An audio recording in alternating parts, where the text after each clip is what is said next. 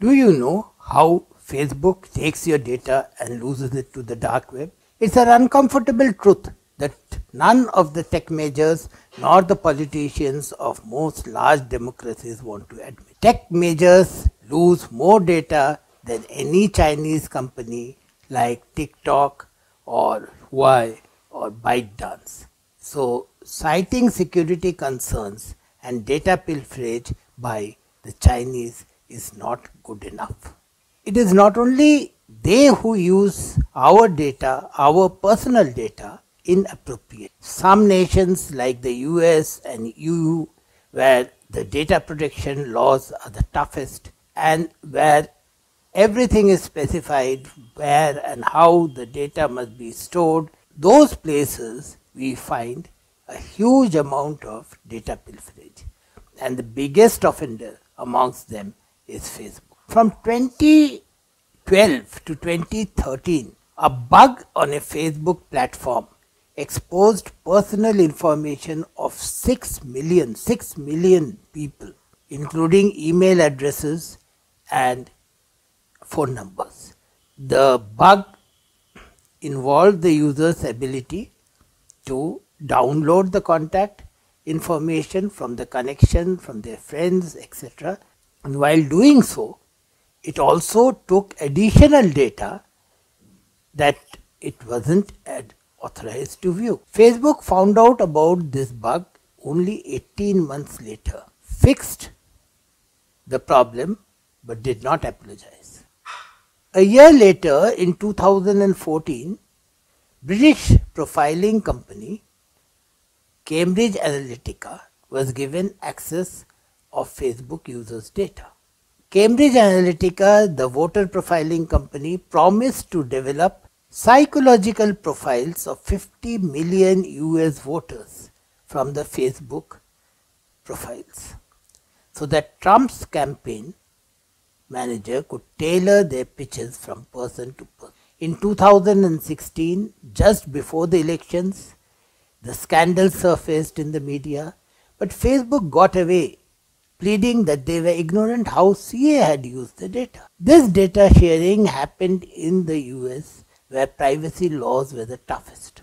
Hence, if you are storing your personal data in the cloud or in social media sites like Meta, Insta, Facebook, you must always know that your data could be compromised, pilfered, hacked, or shared, or sold.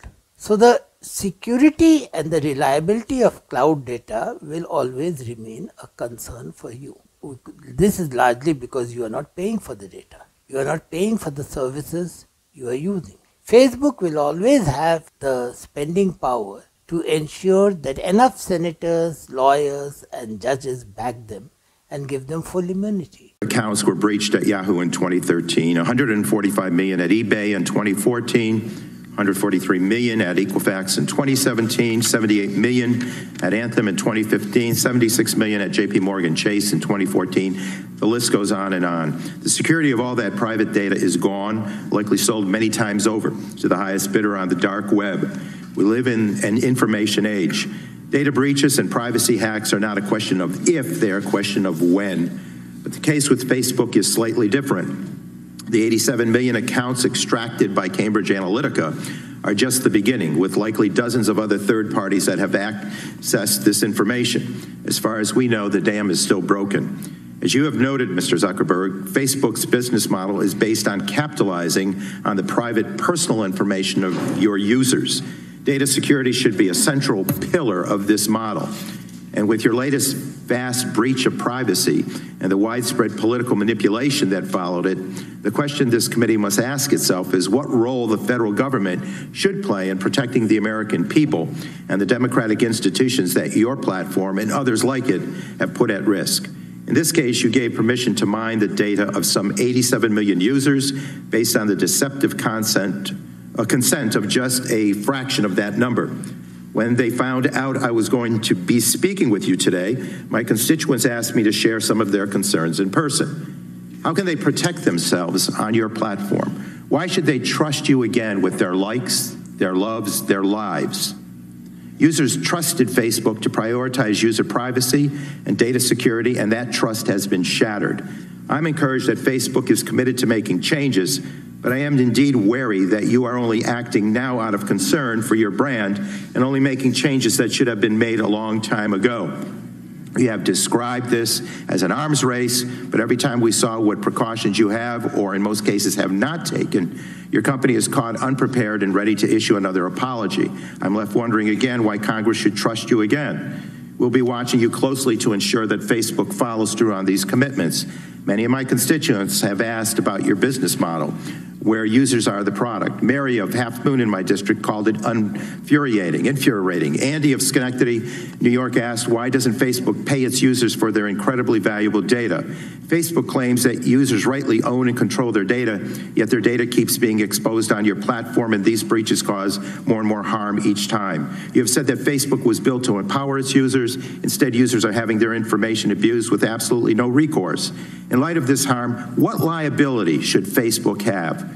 When users' data is mishandled, who is responsible and what recourse do users have? Do you bear that liability? Congressman, I think we're responsible for protecting people's information for sure. But one thing that you said that I want to provide some clarity on. Do you bear the liability? Well, you said earlier, you referenced that you thought that we were only taking action after this came to light. Actually, we made significant changes to the platform in 2014 that would have made this incident with Cambridge Analytica impossible to happen again today. I wish we'd made those changes a couple of years earlier, because this poll app got people to use it back in 2013 and 2014. And if we had made the changes a couple of years earlier, then... Facebook issues apologies. Facebook says it's not guilty, but again and again user passwords are lost on the Facebook platform.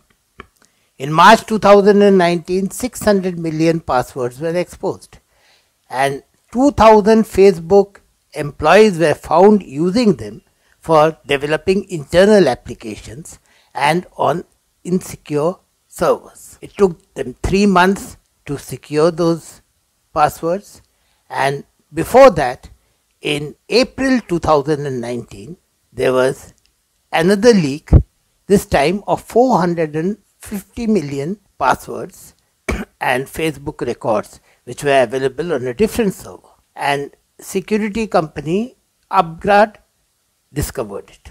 By the time that was leaked, in September 2019, another 419 million passwords were available on a different server. This also, it was without unsecured, and this was found.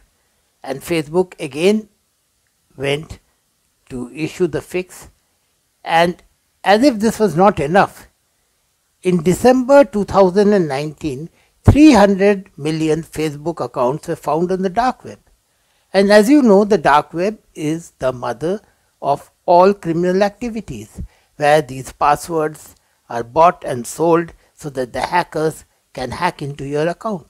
And because this was on a Mexican server, Facebook took 2 months to issue the fix and to secure the servers. And by that time, another 42 million passwords were on a dark web, this time in Vietnam. And again, Facebook issued a fix. Again, it took time to secure those passwords. And again, within a few months, in April 2021, it was found that 500 million passwords were available on another server which was unprotected, and this keeps on happening. And every time Facebook issues a fix, every time Facebook issues an apology, but the things don't change. Regulators just don't do enough to make Facebook more responsible to your data, and that is what it is. So we will take leave of you this week because we have to go to our Hindi section, think about it. We'll come back again on data security next week, and you will hear more stories of what is actually happening with your data and how unsecure it is. Thank you. क्या आप जानते हैं, क्या Facebook पे आपका data असुरक्षित है और वो बार बार डार्क नेट पे जाता है? ये एक कठोर सत्य है। क्या हम चाहे कितना भी हुआई को और टिकटॉक को और बाइट डांस को दोषी करें, क्या हमारा डेटा चाइनीज़ लोग असुरक्षित बना रहे हैं और उसको इस्तेमाल कर रहे हैं? सत्य तो ये है कि क्या हमारा डेटा हम खुद नहीं संभाल पाते हैं और यूएस और ईयू में इतने सख्त डेटा प्रोटेक्शन लॉज होने के बावजूद भी हमारा डेटा बार बार लीक होता है और वो जाके डार्क नेट। हम ये आपको ऐसे ही नहीं बोल रहे हैं, हम इसका सबूत देंगे। हर साल यही हो रहा है और इसका कोई भी इलाज नहीं। 2012 से 2013 के बीच में एक बग आया था जो कि फेसबुक प्लेटफॉर्म में 6 मिलियन यूज़र डेटा को असुरक्षित, उससे ये हो सकता था कि कोई भी आदमी उसको डाउनलोड कर सकता था आसानी से। User IDs, passwords, names, as, location जो यूज़र का है, सारे डिटेल्स वो डाउनलोड कर सकता था। एक नहीं, दो नहीं, 6 मिलियन लोगों।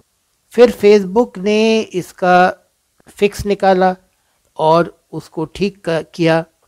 पर फिर 2014 में कैम्ब्रिज एनालिटिका करके एक वोटर प्रोफाइलिंग कंपनी को फेसबुक ने एक्सेस दे दिया अपना डेटाबेस। और कैम्ब्रिज एनालिटिका ने क्या किया, उसने डोनाल्ड ट्रंप के जो सलाहकार है उनको बताया कि हम 50 मिलियन फेसबुक यूज़र्स जो यूएस में है और जो वोटर लिस्ट में है, उनका हम साइकोलॉजिकल प्रोफाइलिंग करके आपके पास भेजेंगे, जो कि आप इलेक्शन का जो हर संदेश आप वोटर टू वोटर बदल बदल के भेज। और ये पकड़ा गया 2016 में इलेक्शन के पहले। फेसबुक ने कहा हम तो नहीं जानते थे कि कैम्ब्रिज एनालिटिका किस तरह से ये डेटा इस्तेमाल करेगा, तो इसलिए फेसबुक छूट गया, फेसबुक को कुछ नहीं हुआ। पर इससे कोई फ़र्क नहीं, इससे बिल्कुल कोई फ़र्क नहीं पड़ा, क्योंकि फेसबुक ये डेटा शेयरिंग जारी रखा। और ये तब हुआ जबकि यूएस में इतने कड़े नियम हैं डेटा प्राइवेसी लॉज के। बट ये आपका डेटा है और ये आपका डेटा हमेशा ऐसे असुरक्षित रहेगा क्योंकि आप इस डेटा के लिए पैसे नहीं दे रहे हैं और क्योंकि आप फ्री इस्तेमाल कर रहे हैं फेसबुक प्लेटफॉर्म में, और क्योंकि फेसबुक के पास इतना पैसा है जो कि वो कोई भी जज या कोई भी सेनेटर या कोई भी लॉयर को अपने तरफ खींच सकता है, जो कि उसको फुल इम्यूनिटी देगा। अगर आपको विश्वास ना हो, ये देखिए फेसबुक का जवाब और ये देखिए हमारे अगले सत्र में हम क्या आपको बताने वाले। User accounts were breached at Yahoo in 2013, 145 million at eBay in 2014, 143 million at Equifax in 2017, 78 million at Anthem in 2015, 76 million at JP Morgan Chase in 2014. The list goes on and on. The security of all that private data is gone, likely sold many times over to the highest bidder on the dark web. We live in an information age. Data breaches and privacy hacks are not a question of if, they are a question of when. But the case with Facebook is slightly different. The 87 million accounts extracted by Cambridge Analytica are just the beginning, with likely dozens of other third parties that have accessed this information. As far as we know, the dam is still broken. As you have noted, Mr. Zuckerberg, Facebook's business model is based on capitalizing on the private personal information of your users. Data security should be a central pillar of this model. And with your latest vast breach of privacy and the widespread political manipulation that followed it, the question this committee must ask itself is what role the federal government should play in protecting the American people and the democratic institutions that your platform and others like it have put at risk. In this case, you gave permission to mine the data of some 87 million users based on the deceptive consent of just a fraction of that number. When they found out I was going to be speaking with you today, my constituents asked me to share some of their concerns in person. How can they protect themselves on your platform? Why should they trust you again with their likes, their loves, their lives? Users trusted Facebook to prioritize user privacy and data security, and that trust has been shattered. I'm encouraged that Facebook is committed to making changes, but I am indeed wary that you are only acting now out of concern for your brand and only making changes that should have been made a long time ago. We have described this as an arms race, but every time we saw what precautions you have, or in most cases have not taken, your company is caught unprepared and ready to issue another apology. I'm left wondering again why Congress should trust you again. We'll be watching you closely to ensure that Facebook follows through on these commitments. Many of my constituents have asked about your business model, where users are the product. Mary of Half Moon in my district called it infuriating. Andy of Schenectady, New York asked, why doesn't Facebook pay its users for their incredibly valuable data? Facebook claims that users rightly own and control their data, yet their data keeps being exposed on your platform, and these breaches cause more and more harm each time. You have said that Facebook was built to empower its users. Instead, users are having their information abused with absolutely no recourse. In light of this harm, what liability should Facebook have? When users' data is mishandled, who is responsible and what recourse do users have? Do you bear that liability? Congressman, I think we're responsible for protecting people's information for sure. But one thing that you said that I want to provide some clarity on. Do you bear the liability? Well, you said earlier, you referenced that you thought that we were only taking action after this came to light. Actually, we made significant changes to the platform in 2014 that would have made this incident with Cambridge Analytica impossible to happen again today. I wish we'd made those changes a couple of years earlier, because this poll app got people to use it back in 2013 and 2014, and if we'd made the changes a couple of years earlier, then... ये 21वां session technology for all in English and Hindi का है, जिसमें हम 10 technology के बारे में discuss करते हैं, जो कि हमारा किताब राउटलेज से प्रकाशित innovative technologies for future living में के भाग हैं। अब हम आपको बताते हैं कि फेसबुक कैसे डेटा को आपका रखता है। 2019 के मार्च में cyber security expert brain curbs ने बताया कि 600 million user password plain text file में फेसबुक ने रखा हुआ है, जो उसके 2000 एम्प्लॉयज़ यूज़ कर रहे हैं रोज़ एक एप्लीकेशन जनरेट करने, और ये कोई सुरक्षित सर्वर के ऊपर। फेसबुक ने उसका सुरक्षित सर्वर में डालने के लिए 2-3 महीने लगाए, और इसी के अंदर अप्रैल 2019 में 1 महीने बाद एक और सर्वर के ऊपर ये दिखा कि फेसबुक ने 540 मिलियन फेसबुक रिकॉर्ड्स वहाँ पे अवेलेबल थे एक पब्लिक सर्वर के ऊपर, वो भी असुरक्षित। तो जब तक ये 540 मिलियन फेसबुक यूज़र्स का डेटा को सुरक्षित करते, तो सितंबर 2019 में पता चला कि 419 मिलियन फेसबुक यूज़र्स एक और जगह पे पब्लिक सर्वर के ऊपर ओपन रिकॉर्ड है, जिसमें सारा यूज़र डेटा, सारा उनका नाम, पता, पासवर्ड्स, एज, लोकेशन, सारे डिटेल्स हैं। तो ये एक के बाद एक होता रहा, और फेसबुक एक के बाद एक उसको ठीक करता रहा, पर तब भी सुधरा कुछ नहीं, क्योंकि दिसंबर 2019 में 300 मिलियन ऐसे पासवर्ड्स और अकाउंट्स के डिटेल थे जो कि एकदम डार्क वेब में पाया गया। और डार्क वेब क्या है? डार्क वेब वो है जहाँ पे क्रिमिनल्स लोग ये डेटा को बेचते हैं, और वो हैकर्स उठा के यही डेटा लेके, जब उनके पास पासवर्ड होता है, आपका ईमेल आईडी होता है और आपका डेट ऑफ बर्थ होता है, तो वो डेटा लेके वो आपका अकाउंट में इजीली हैक कर लेते हैं। तो ये पाया गया दिसंबर 2019 में। तो फेसबुक ने कहा कि ये तो मेक्सिको में ये सर्वर है, तो उसको 3-4 महीने लग गए मेक्सिको के सर्वर को से ये डेटाबेस को सिक्योर करने में। तब तक पता चला कि वियतनाम में एक डार्क वेब सर्वर में 42 मिलियन यूज़र डेटा उपलब्ध है, और उसमें भी ऐसा है कि सारे रिकॉर्ड्स अवेलेबल हैं। और फिर फेसबुक ने उसको ठीक किया, और जब तक उसको ठीक किया, फिर अप्रैल 2021 में पता चला कि अब 500 मिलियन मतलब 500 मिलियन अकाउंट्स लीक हो चुके हैं।